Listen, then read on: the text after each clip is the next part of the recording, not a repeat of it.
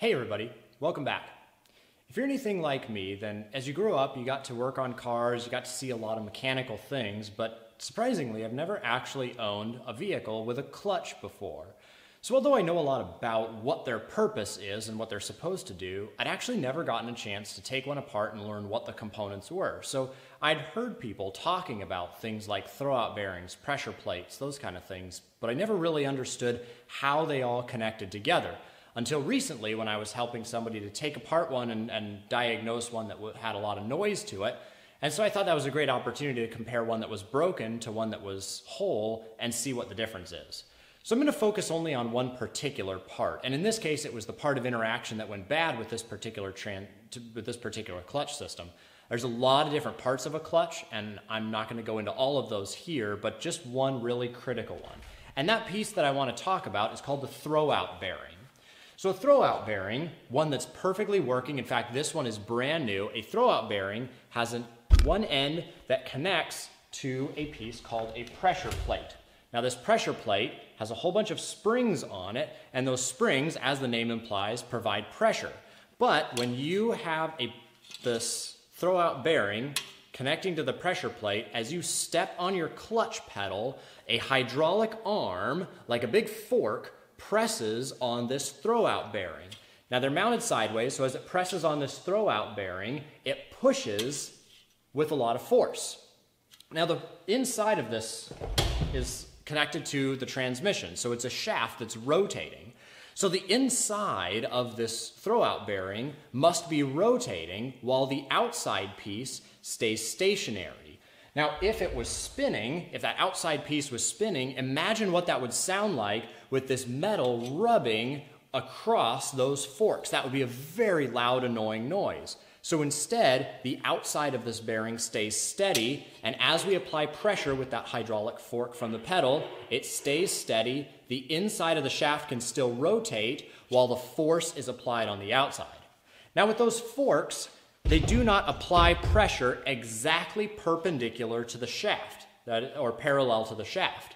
So if they're not applying force perfectly and you're pressing on the clutch a lot, or the clutch is just old and starting to wear out, then that force is slightly pressing to the side as well as pushing directly parallel on the bearing.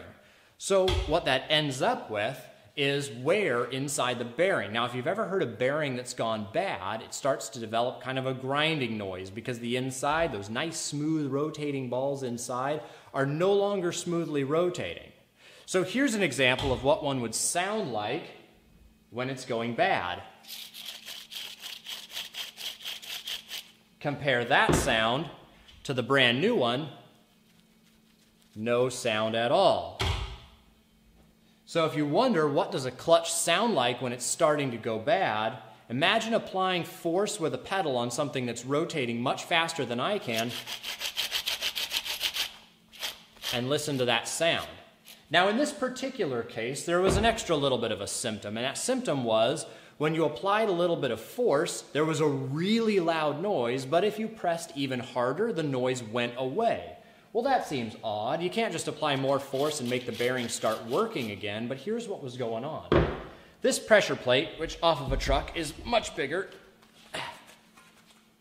this pressure plate, as you can see, there is a lot of wear right on the edges of those forks, right here in the middle.